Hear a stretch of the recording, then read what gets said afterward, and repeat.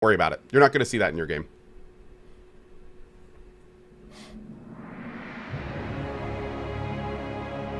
At least I think. We'll see if it pops up here in a second.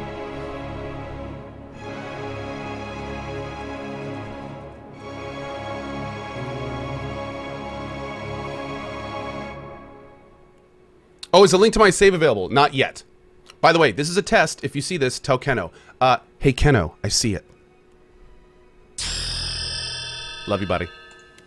Okay, so we're going to do... Well, first of all, a quick look at the options. We did this when we looked before. I made a couple changes.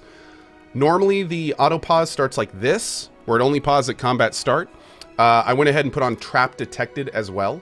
And I'm also going to put on stop party movement, because a lot of times... If this is anything like PoE 1, whenever you discover a trap, your party likes to walk right over it. So we're going to go ahead and turn that on for now. I think I'm going to leave everything else off. I was tempted to put this one on, but we'll keep it here for now.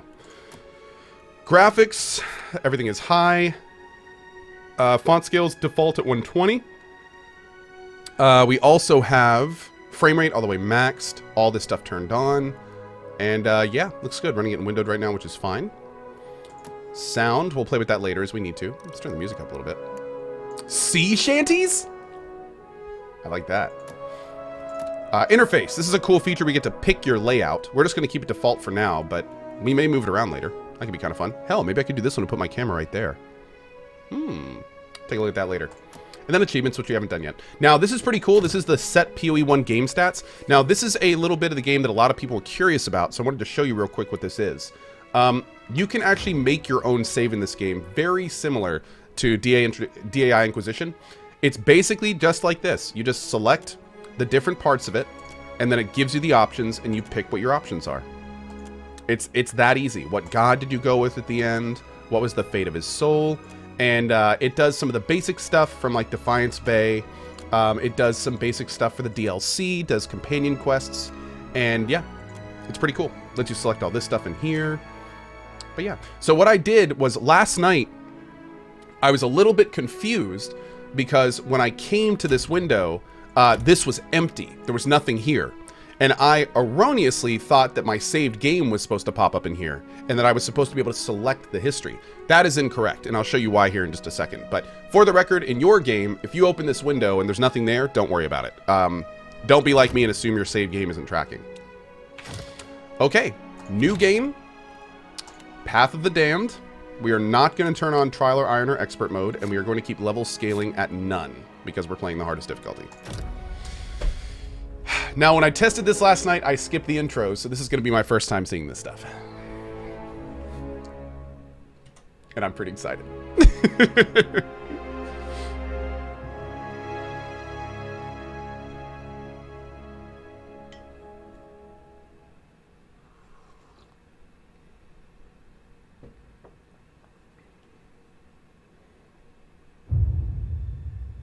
Aora, a world where mortals live, die, and are reborn through the turning of the wheel. The cycle of reincarnation watched over by the gods, and made possible through pillars of a mystical substance known as Audra. 5 years ago, you traveled from your home to the Deerwood, a nation that had waged war against the incarnated god of light, Aethys, resulting in his destruction. The country suffered from a plague of Hollowborn, infants born without souls, that many believed was punishment for killing a god. In an ancient, secluded ruin, you witnessed a secret ritual that inadvertently transformed you into a Watcher. One who can see and speak with souls. The ritual also gave you horrible visions, waking nightmares of a past life that threatened your sanity. To put them to rest, you pursued the man who had led the ritual, a seemingly immortal agent of the gods, known as Theos Ix Arcanon. With divine assistance, you confronted and defeated Theos, ending your visions and resolving the Hollowborn crisis. In so doing, you also learned the great secret that Theos had protected. That the ancient empire of Anguith had transformed themselves into gods. Your visions finally put to rest, you retired to the castle of Cadnua, built atop a massive statue of pure Audra, where you ruled in relative peace and prosperity. Sounds good so far. Okay.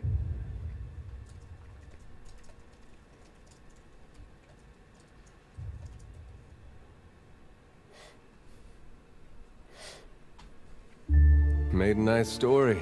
You fixing up that old keep? Lifting the curse? Must have told it 100 times.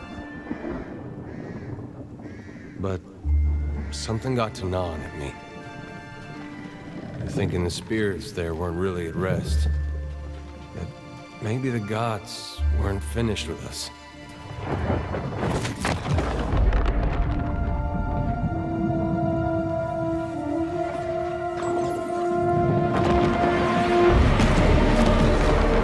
I used to dream that when my god came back, he would forgive us.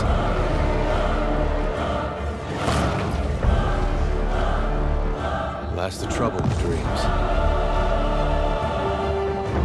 Sooner or later, we all have to wake up.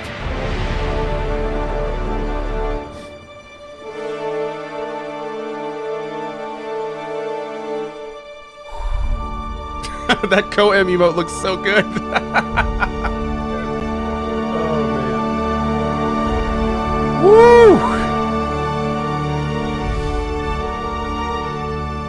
So ready for this. And so you wake to a sleepless world, the in-between of life and death. Okay. Follow your memories. You have been here before. So just a heads up, this is where I think it'll probably take about 15 minutes to half an hour worth of dialogue is. Past the shroud. You are a watcher now, and a watcher you will stay. A watcher sees souls, knows their pasts, and the souls see them back. I'm not going to talk during this. I don't want to interrupt it. A dubious honor, inheriting a fortress both broken and cursed.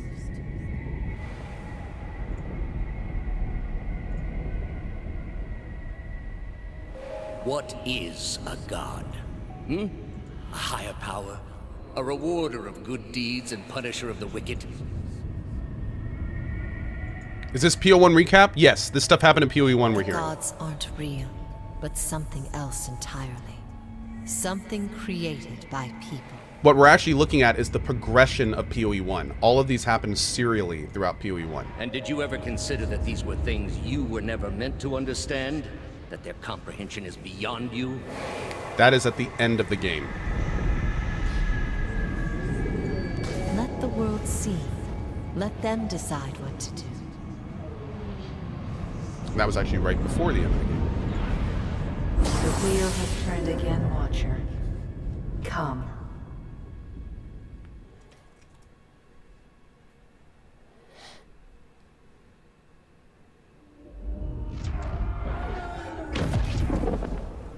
An aged dwarf shares this strange floating platform with you.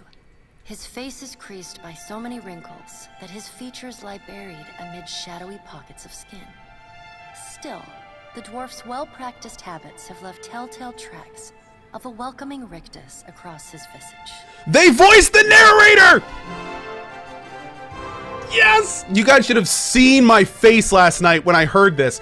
I did like a triple take to see if there were quotes around it. I was like, is the narrator actually voiced?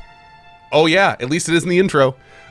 Pretty awesome. All right, here we go. You can see his smile coming before it blooms, reshaping the dwarf's face from a hanging sack of flesh into something resembling an oddly carved, merry gourd, replete with unhealthy bumps and discolored splotches.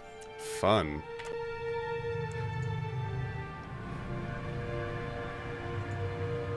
So we have no idea where we are right now. There's a giant hand of some kind. More Audra in the background. Now for this stuff, all I did last night was I covered my eyes and I hit 1 until the dialogue was over. So, even though I zoomed through this part, I haven't seen any of it yet. Also, apparently the music is a little loud. It looks like 30% may have been the right choice for that. There we go. Okay, sit. I don't even know who this is. Thank you for joining us, Watcher of Cadnua. The gaunt woman seated at the table is clad in time-worn black armor that seems too massive for her to move in. Now we know from PoE 1 that the Pallid Knight is a harbinger of Barath, I believe. And Barath is actually the god of rebirth and cycles. So he is actually the guy that kind of maintains the wheel in a way. So this is somebody who represents kind of a restart or rebirth. A pale, slender neck rises from the gorget, topped by a hollow face. The milky skin stretched across it is delicate and translucent, like parchment that has been scraped clean too many times.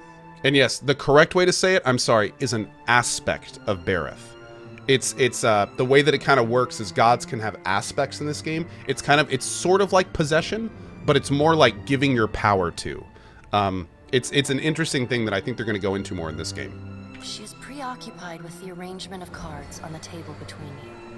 With each movement, her armor squeaks and groans as though bearing an incredible weight.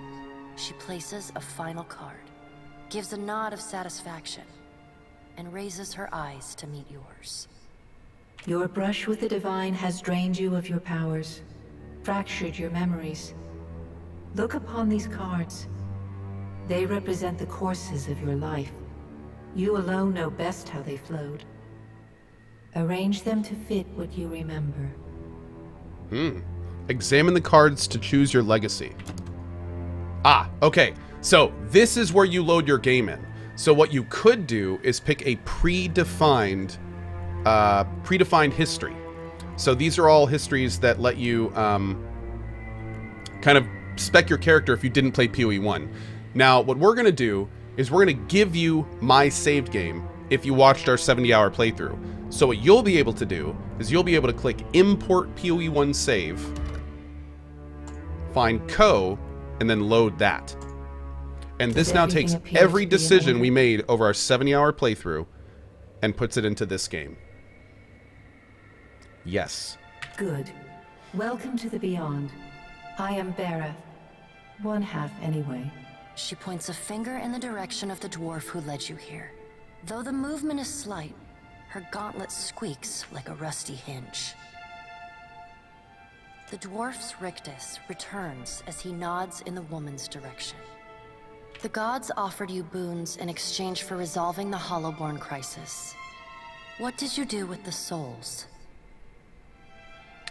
I restored the souls to the Hollowborn. Tell me, do you remember when we last met?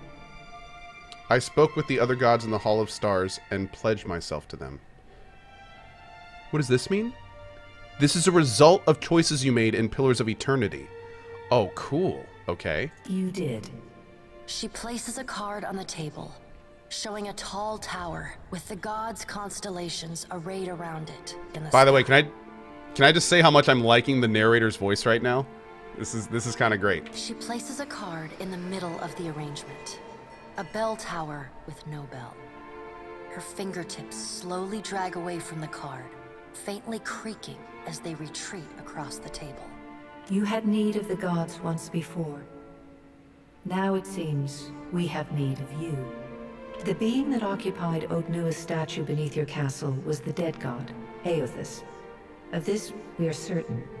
What we do not know is what his intentions are. Though Eothas stole a large fragment of your soul, you were strong enough to survive the onslaught and enter the in-between. He stole a fragment of our soul? So Eothas is the god of rebirth, redemption, dawn, spring, and light, traditionally shown as a man bearing a candle and wearing a silver crown.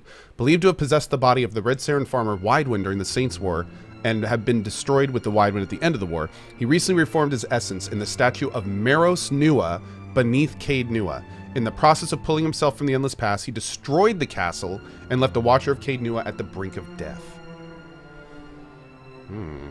You and he are still connected. He has chosen a body made of living Audra, perfused with the power of thousands of souls, including yours. It should be little difficulty for an experienced Watcher to find him. Am I dead? No. But neither is your body truly alive. Your lungs draw breath, your heart pumps blood, but your flesh is as soulless as a Hollowborn. That is, until I return you.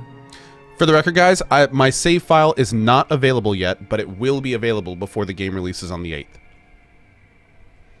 She delicately places a card upright on the table. The art depicts souls flowing out of a pillar of Audra. Well, I'd like to find out as much as you would. He destroyed my castle and killed who knows how many people around it. I know. It is my business to know. 322 in Cade Nua and your surrounding land. What? You bastard! The God of Rebirth is a jerk. Their souls remain in Aethys still. You have the power to save them. Serve me and I will return you to your body. Or don't, and return to the wheel.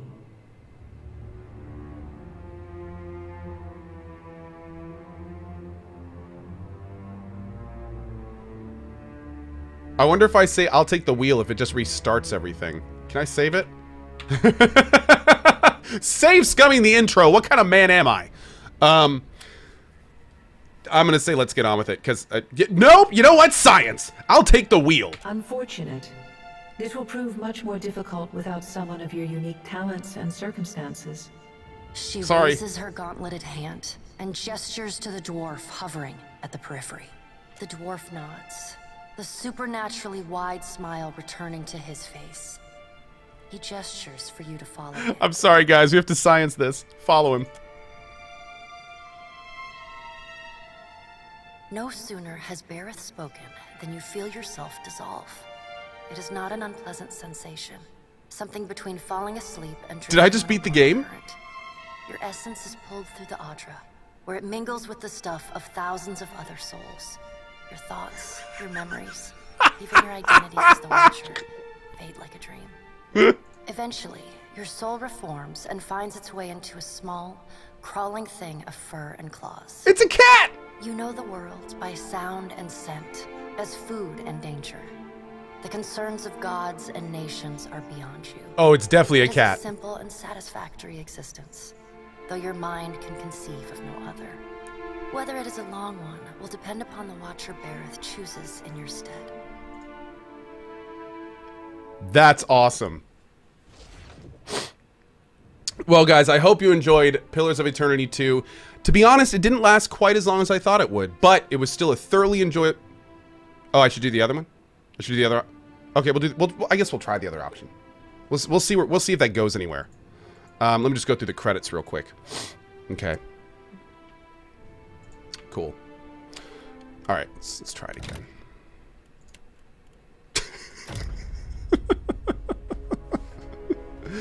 Oh man, I'm sorry guys, but that was kind of worth.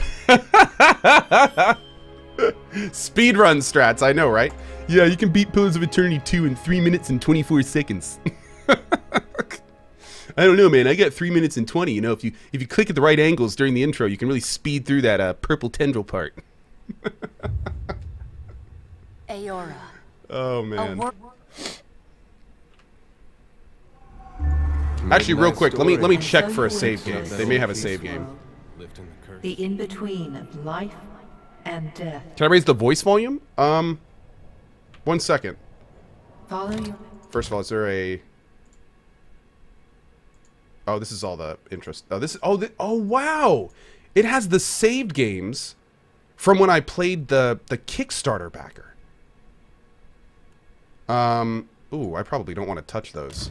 Yeah, we'll delete those later. You have been here before. Can I quick save? No, I can't. Okay. Past We'll do it for real this time. shroud. You are a Watcher now, and the Watcher you will stay. Do I want to read the descriptions of each of the history options? Souls, Leander, I'm probably going to get up to character creation pretty quickly. Yeah. and the souls We're pretty much going to do see the same them stuff up until the point where we accept working for Bareth. A dubious honor, inheriting a fortress both broken and cursed. Oh, we can't go fast mode right now. No, this is staged. Yeah. My voice is loud and the game voices are low. Okay, let me check this real quick. Okay, voice volume's all the way up. Let me go ahead and a god. How is Higher power, a rewarder of good deeds and punisher of the wicked. Now it sounds kind of super loud. Let's do like there. The gods aren't real, but something else entirely. Something created by people. Is that good? Great. Okay. And did Let's you go ever with that. consider that these were things you were never meant to understand? That their comprehension is beyond you?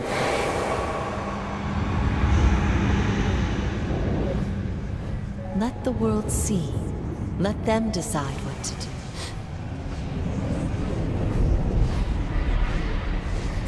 The wheel has turned again, Watcher.